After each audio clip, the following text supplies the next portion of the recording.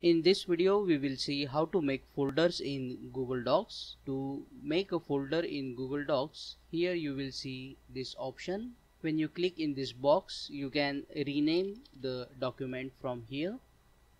And here it shows folder icon. Clicking on it will show you where this file is located. It shows that this file is located at present in the folder name Abhay.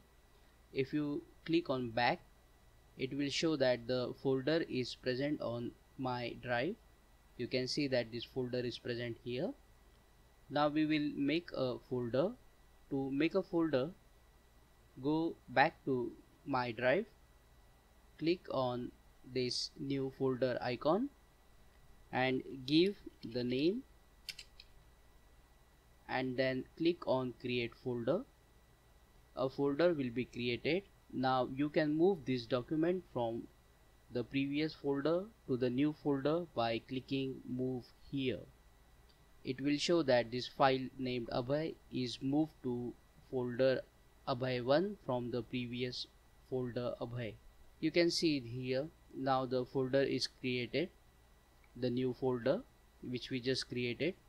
When you open, you will see the file is now moved into the new folder. If this video helped you, please subscribe and press bell notification icon to support the channel. It takes only 1 second. Thank you.